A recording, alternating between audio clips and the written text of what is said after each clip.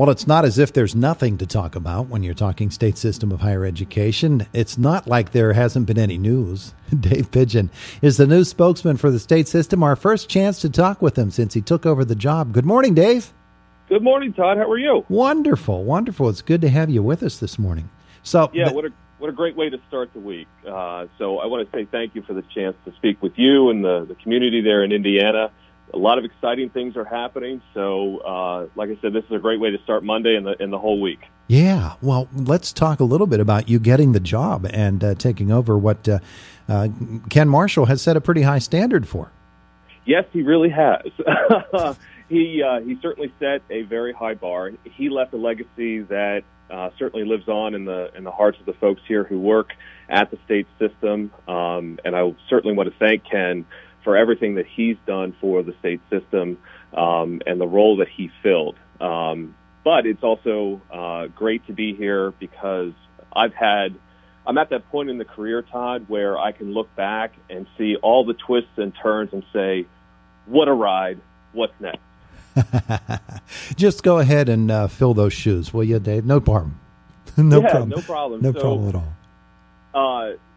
When you look back at my career, it can be summarized by newspapers and railroads. So I spent the first part of my career working in the news, specifically as a newspaper reporter. The bulk of my career was spent covering politics in Pennsylvania at a very interesting time there during the early 2000s to about 2009, which also included, of course, when in 2008, Pennsylvania was such a focal point for the nation in terms of presidential politics, not just state politics. But in 2009, as many newspaper reporters like myself experienced, the economy was falling and the news industry in particular was cratering. I lost my position due to downsizing in the particular newsroom where I worked in Lancaster. And I went to work for TV for a short time, and while I was at that TV station, the person who I would succeed as spokesperson for Norfolk Southern Railroad, Norfolk Southern Corporation, called me and said, hey, my job is open. You should apply. Oh, yeah. And it's a interesting story I should share with you sometime. But lo and behold, I took the position as spokesperson for Norfolk Southern, which fulfilled a family legacy 5 generations before me had worked for American Railroad. So it was my turn. Yeah, it was your turn. And now you find yourself at the state system of higher education, and you talk about crucial times. This is one of them for the state system, isn't it? Yes, it really is. And I find it energizing because what you have across the system and at every campus that I visit, less staring in the mirror and asking ourselves, why us? Why are we facing the challenging times that we are? And more forward-looking, more asking the hard questions about how is this system not only going to exist for the next 5 years, but thrive for the next century. And as the new person joining this team, joining this family, that is an incredible place to walk into and be a part of. Yeah, the chancellor is certainly a bundle of energy, Dan Greenstein, and he's somebody to live up to. My goodness, just to keep up with him on his bicycle. But one of the things that he has talked about recently is the fact that with the state system redesign and with all of the discussions over the past year and maybe even 2 to 3 years, there certainly is the recognition of the need to change the way the state system operates. It doesn't sound like he's quite sure there's the will among some of the state system schools.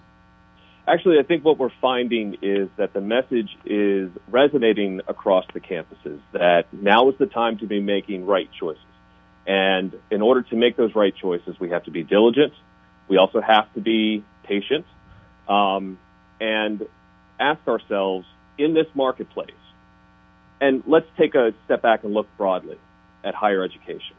Higher education across the country are facing challenges in terms of enrollment. There are questions about the value. So the marketplace is telling us something, and it's being felt even more acutely here in Pennsylvania. I mean, I'm sure we all know the story about declining high school graduation rates and population shifts. So we have to ask ourselves, again, not staring in the mirror and saying, why us? But taking a critical look at how the system operates and find solutions that will make it competitive, adaptable, and give us momentum going forward. Todd, I think it is encouraging when you think about these universities have been around for a considerable amount of time, in many cases 150 years, sometimes even longer. There's a reason why they are here today, right? Mm-hmm. Because they have adapted and have had to find ways forward before, and now we get to do it again. So that way we can be here for the next decade and the next century beyond. One of the great things I think Chancellor Greenstein has said in the past year or so, since he first assumed the mantle, which was almost exactly a year ago, is that this has always been, the state system schools have always been the greatest, most affordable bang for your buck in terms of education, not only with what they provide to their students, but what they provide to their communities, the communities in which they exist. They are such a vital link for families that have lower to middle income, and for the towns in which they are. It's really something that is not only worth preserving, but it's essential that they be preserved, yes? Yes, that's absolutely right. So I think we can take a look at it both at the community level and at the state level. At the community level, in many places like Indiana, these campuses are either one of, if not the largest employer within a community. And it is pumping so many economic dollars and providing sustainability to these communities. One of the numbers that we often like to talk about is when the state invests $1 in the state system, it brings $11 back out in economic benefits. So there's a great story to be told about that. But if you take a step back and look at it from an entire state, the top three majors collectively are business, STEM, science, tech, engineering, math, and health. That's important because 95% of our graduates find work or they start postgraduate studies within 2 years. And out of that, 88% find work in their chosen field. What that says to me is that despite the headwinds that we may be facing right now, we are contributing to, if not creating the foundation for a 21st century economy in places like Indiana, in places like Harrisburg and Pittsburgh and Philadelphia, and in communities such as Clarion and Slippery Rock, California, and Indiana. Dave Pidgeon is our guest. He's the new spokesman for the state system of higher education. So entering into a new academic year at all of our state system schools, of course, including IUP, the tuition level frozen this year for the first time in about 20 years, and looking forward to a new semester and implementing some of the changes and further refining and defining some of those changes that will be taking place over the course of the next year. What does this year look like from the state system's perspective in relation to all of these schools getting rolling again? Yeah, so we've been talking a lot about system redesign, which is a term for we are popping the hood on the state system and taking a look at the engine and asking ourselves, how's it working? And what parts need to be tinkered with or altered to make this into a fine running machine? We have the opportunity right now to be leaders, not just within the state, but across the country, because, as I mentioned before, the challenges that we have right now, they are not necessarily unique because they are challenges being faced in other states, but they are felt acutely here. So we are moving from phase one, which for the system redesign meant looking under the hood and doing research and assessing ourselves. Where are we? What has worked? What is not working? And we are moving now into phase two. This is where we begin to design what is being referred to as a shared system.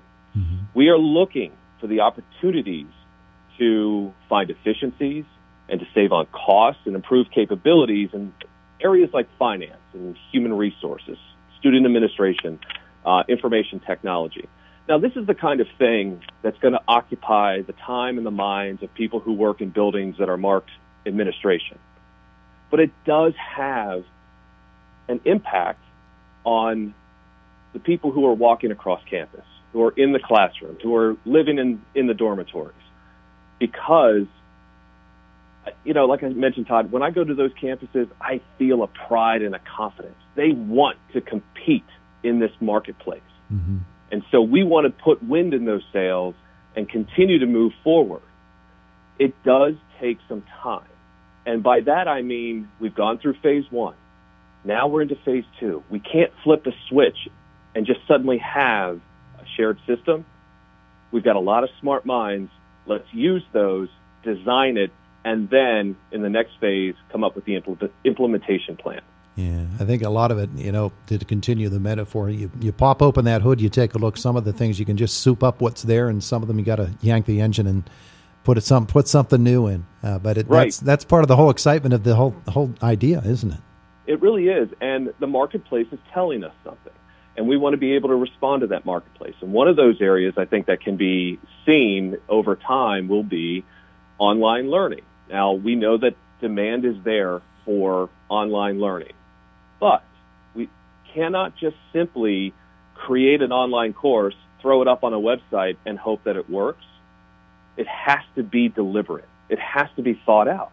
How is this going to make sense for everyone if we come up with an online learning platform for students, even non-traditional students, adult students?